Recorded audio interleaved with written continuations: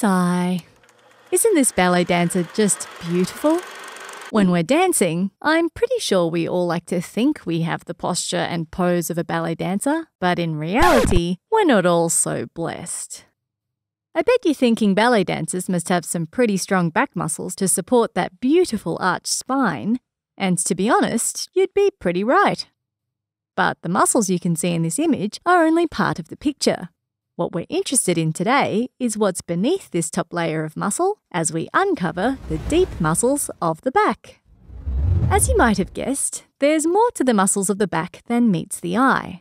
The layer of muscle that we can see on the backs of our friends and family around us is the layer known as the superficial or extrinsic back muscles. These include all the muscles you see popping during back day at the gym. But beneath that layer is a group of deep layer muscles known as the deep or intrinsic muscles of the back. Like many things in anatomy, deep muscles of the back can sometimes be split into a series of groups in an effort to help us learn and memorize them. However, being the big, diverse and wonderful world of humans that we are, different schools of anatomy approach this division differently. One way of approaching the division of the intrinsic back muscles is through dividing the muscles into two longitudinal tracts, a medial tract, which involves the muscles that are closest to the vertebrae, and a lateral tract, which involves the muscles that are a little more lateral. The other way of approaching the division of deep back muscles is by dividing them into layers. This division gives us 4 layers: a superficial layer, an intermediate layer, a deep layer, and finally, the deepest layer. The division of the intrinsic back muscles into tracts is usually found in some European textbooks, while the division of the intrinsic back muscles into layers is usually found in English language textbooks.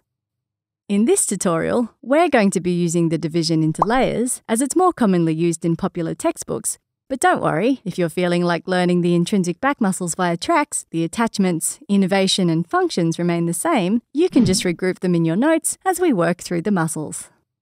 So as we have a lot to cover, let's begin with the superficial layer. So we mentioned earlier that the superficial layer of the intrinsic back muscles is made up of the spinotransverse group of muscles, which itself is made up of 2 muscles, the spleniae muscles, which are the splenius capitis and a splenius cervicis. We're going to begin by looking at the splenius capitis. The splenius capitis muscle has its origin on the spinous processes of the C7 to T3 vertebrae, as well as the nuchal ligament. It inserts on the lateral part of the superior nuchal line, which is found on the occipital bone, and the mastoid process, which is found on the temporal bone. It receives innervation from the lateral branches of the posterior rami of the spinal nerves C1 to C6. This video is not over yet. Continue watching now the full video at kenhub.com. We have lots more videos like this one available to our premium members on our website, not to mention all the fun quizzes, related articles, and atlas sections. So click on the button in the middle to watch the full-length video and master anatomy.